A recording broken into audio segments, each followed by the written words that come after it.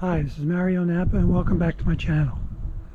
Today I'm going to show you how I hooked up this solar panel you see on the ground here to charge the batteries on my boat. It's a Bass Tracker 165, and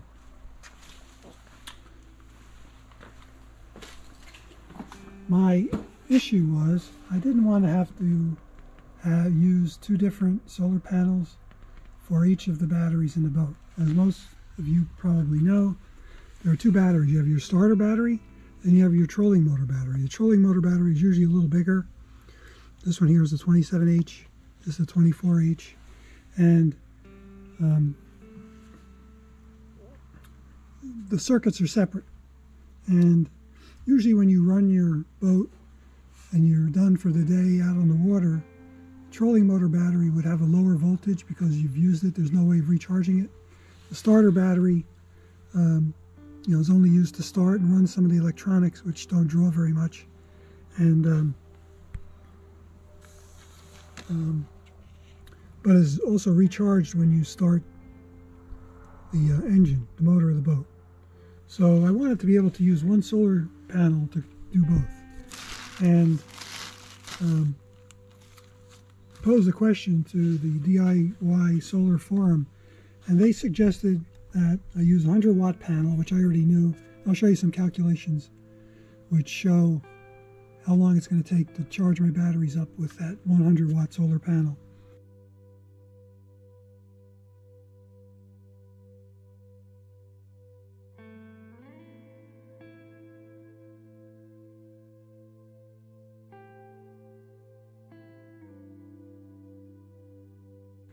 And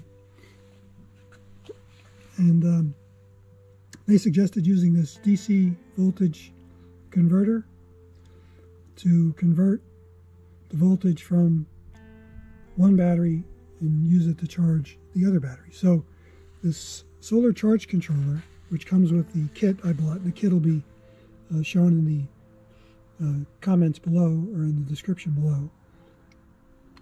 You have your solar panels connected here, and then your battery is connected here, and the battery is connected to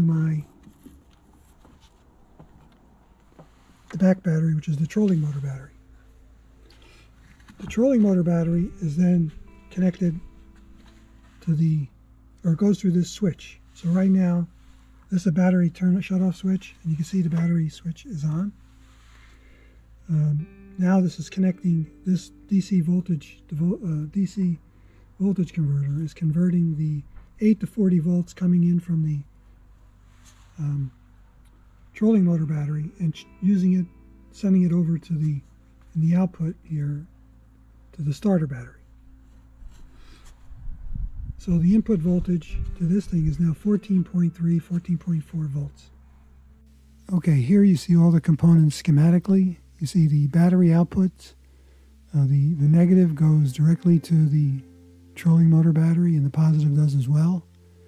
Then the positive of the trolling motor battery goes to the battery switch, and the output of the battery switch goes to the DC to DC converter. This allows isolation of the two batteries. The negative goes to the negative terminal. The negative terminal of the trolling battery goes to the DC to DC converter, and the output of the DC converter, 13.8 volts, goes to the starting battery. The input could be actually less than 13.8 volts, but the output will still be 13.8 volts. And the solar panel is connected to the plus and minus on the eco-worthy charge controller. Hold on while I connect these.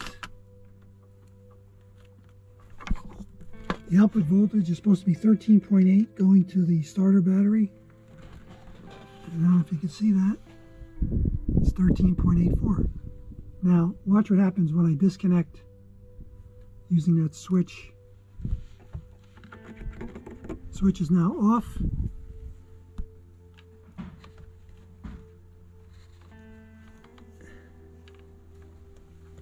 Trolling motor battery is now 13.5. So it's probably close to being fully charged. Now, you see what happens when I switch it back to connect them through the voltage converter. 13.8. So as you can see, you can use one battery, one solar system, one solar panel to charge both your trolling motor battery and your starter battery. Now, this is going to sit next to the battery down there. I'm going to move this whole thing into the compartment. When I'm done charging, all I have to do is disconnect the solar panels, flip this from run or on to off, and take the boat out and run.